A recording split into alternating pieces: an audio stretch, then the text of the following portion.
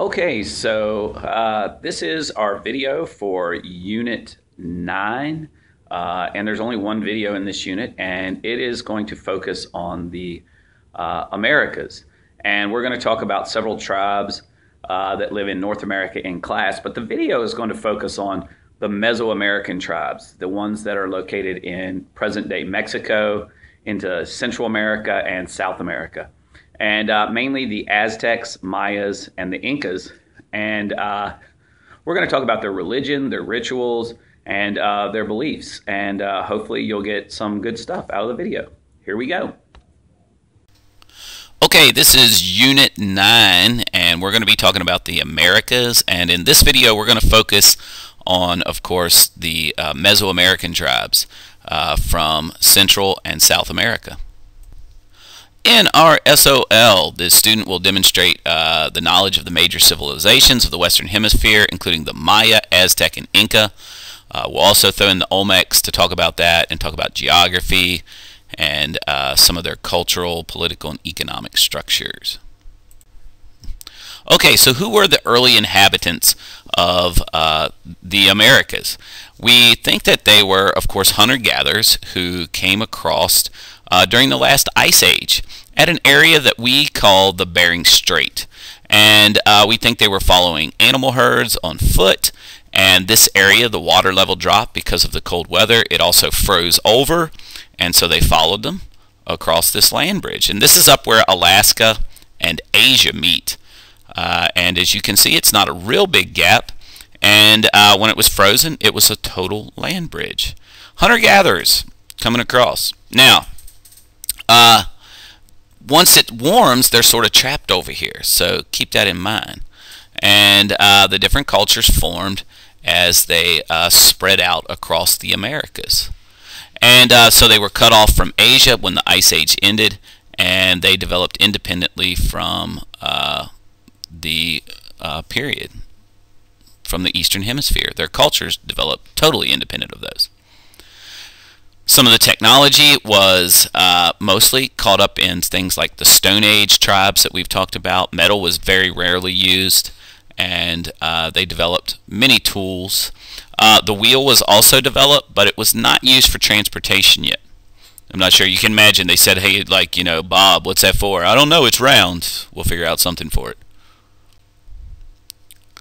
All right, so what were the three major Mesoamerican tribes? The three major tribes are the Mayas, the Aztecs, and the Incas. And if you look at the map here, the red was current-day Mexico. Okay, that is where the Aztecs were. The green on the Yucatan Peninsula was where the Mayan civilization was located. And then, if you look at the orange on South America, the only South American tribe that we talk about, the Incas, located in the Andes Mountains. Okay, so let's talk about Mesoamerica. All right, the first group of people that we're going to talk about are called the Olmecs. The Olmecs name actually means rubber people. They were the base culture of Mesoamerica. They settled along the Gulf Coast, and they influenced trade, and including that of jade, which can be found throughout Central America. Their religion was polytheistic. It usually revolved around sacrifices. Also, animals like the jaguar were important, and of course, the sun. Remember that the climate here is pretty warm, and the sun plays a huge role in their life. They also played a game called Pacatak, which was very similar to like basketball. A big ring's put up there, and you can kick and throw the ball around and try to get it through this hoop up there. It often involves sacrifice as well, especially when the Aztecs take it up. Okay, they built temples and pyramids, and they went on pilgrimage to religious sites and shrines with these temples. They're also famous for creating what we call as the colossal heads, or the large heads of their rulers. As you can see, this is a huge freaking melon. Check that thing out. And if you got a big head like that, you got this. Move your head. William, move Look at the size of that boy's head. I'm not kidding, it's like an orange and a toothpick. You gotta give the boy a compliment. Well, that's a huge noggin. It's a virtual planetoid. Has its own weather system. It's a virtual planetoid. Heed! Has its own Move! weather system. Heed! Move! Yeah, its own weather system. Look at that thing. It's massive. All right, there'll be no comments about how big my head is right now. Okay, so some of the achievements of the Olmec people, of course, were the calendar that they developed, which will sort of be picked up on by the Mayas and the Aztecs. And we're going to get more into some of those things, too, with the calendars and stuff in class. Okay, the next group of people that we want to talk about are one of the three primary tribes that we're talking about in this unit, and those are the Mayan people. The Mayan civilization was located in what we consider Mexico today, part of the Mexican Central American rainforest, which is located on the Yucatan Peninsula. Today, this is Mexico, Guatemala, Honduras, Belize. So they're the countries that would be represented. And the economy was sort of based around, of course, agriculture and trade. And it's represented by its capital city, which is Chichen Itza. And, of course, Chichen Itza is unusual because usually we eat the chicken, not the other way around. But it was their primary city-state. And it was a group of city-states that were ruled by kings during this time period. And I did want you to know that they had several different groups. The priests, nobles, and warriors made up their upper class. And everyone else was considered a peasant. And they paid taxes. And usually they used corn to pay their taxes. And also I wanted you to know, like a lot of the other cultures that we've talked about, women had very few rights. And once again, like I said, their economy was based in agriculture and trade amongst the city-states that were created there, each one having its own king and its own set of nobility and priest. Their religion was very polytheistic, and usually it was based around the sun, but other parts of nature were also represented. Very polytheistic, multiple gods.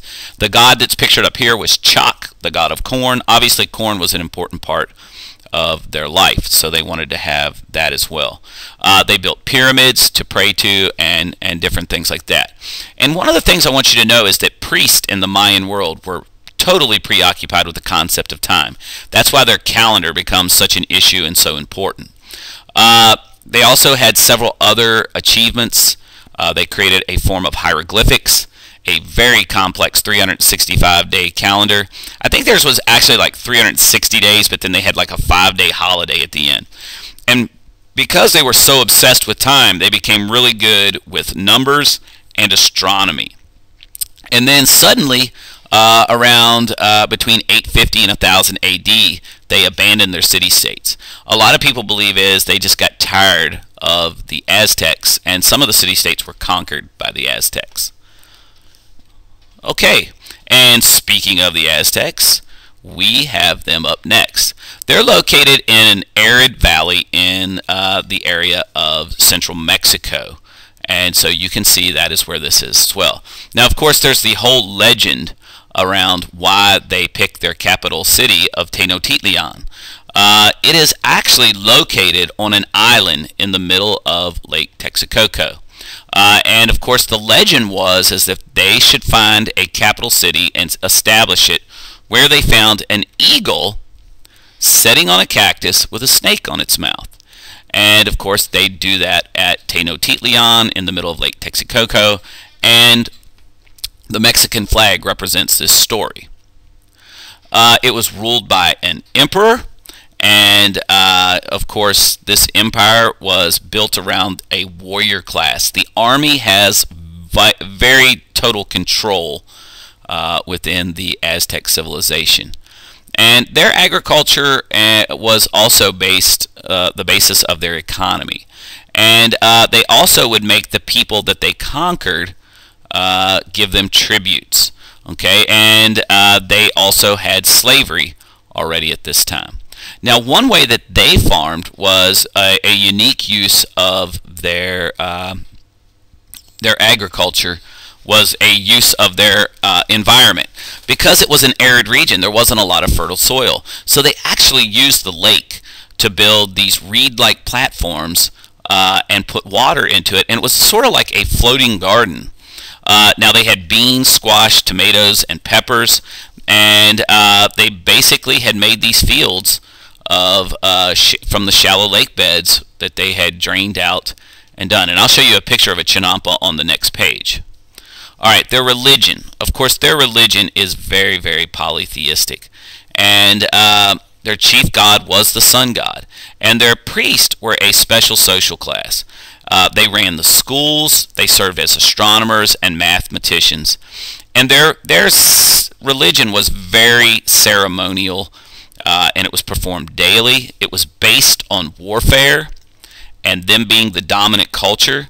Of course, they built pyramids and they used sacrifices. Many of the people that they had conquered were used as prisoners, and their warriors even used people to practice their skills and play games by how they killed people and which zones they killed people. And I'll talk more about this in class. They had several also, though, achievements. They used causeways and aqueducts, canals, and dams because of the rivers, the lake being the important thing to sort of, giving them a good soil to base their crops in. This is what a chinampa looked like, and as you can see, they used the boats to go around and to grow their crops there. Pretty cool, huh? All right, the last civilization that we're going to talk about is the only one from South America, and it was located in the Andes Mountains of South America. And the Incas actually mean children of the sun, and this is where they would be located along the west coast of South America in the Andes Mountains. We talk about some of their cities: Machu Picchu, Cuzco, which was their capital. Today the countries would be Peru, northern Chile, Colombia, and Ecuador, Bolivia, and northern Argentina also had some areas of the Incan people. Okay, in terms of their government, they were ruled by an emperor with absolute power, and they had very much direct rule. The government would arrange marriage. Citizens were required to have passes to travel. The government controlled when they harvested their crops, and they conquered people and then forced them to adopt the Incan ways. Okay, so total control by an emperor. All right, their economy was based on this high altitude agriculture. So potatoes, beans, squash, peanuts, cotton, and they raised animals like the llama, guinea pigs, and alpacas. And they used terrace farming, as you can see from this picture of Machu Picchu, that different levels were cut into the mountain, and this is how they sort of based their agriculture and their whole civilization. Their religion was very polytheistic, and once again the sun played a major role, the sun god. There were multiple gods, and human sacrifice again was part of this culture. Some of their achievements: they kept records and a road system. The record system is called quipu, where you use knots to do your accounting system, and we'll talk much more about that in class, and I have a packet in your notes that will help you out with that.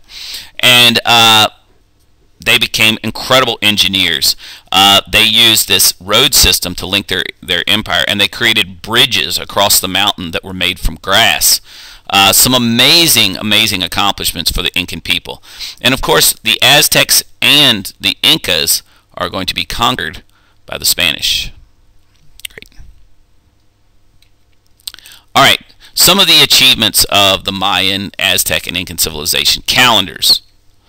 And of course, you've heard all about the Mayan calendar and how the world was going to end in 2012 and that stuff. It didn't happen that way. And I actually saw an interview with like a Mayan historian type thing. He said basically they just stopped writing it. Mathematics. We're going to get much more into the mathematics and the concept of zero and the number system of the Mayans and the Aztecs when we get to class.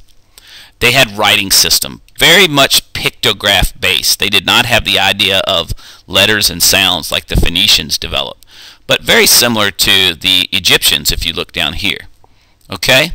And we are going to compare some of these cultures and the religious ideas. The idea of part human, part animal, temples, pyramids, and the worship of the sun to some of the other cultures that we've talked about. So those are some of the incredible things that the Mayan, Aztec, and Incan civilizations developed. Here's Kipu. Okay, so in your notes, what I would like for you to do is compare the Maya, Aztec, and Incas. They all worshiped the sun, believed in human sacrifice, believed in spirits or in animals. How does this compare to the other cultures that we've talked about? Or which other cultures had similar ideas? Okay. What are the big ideas of this video?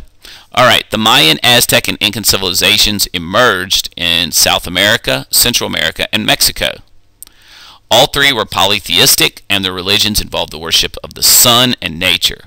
All had some type of human sacrifice. And all three had incredible accomplishments in science and math. Hope you enjoyed the video.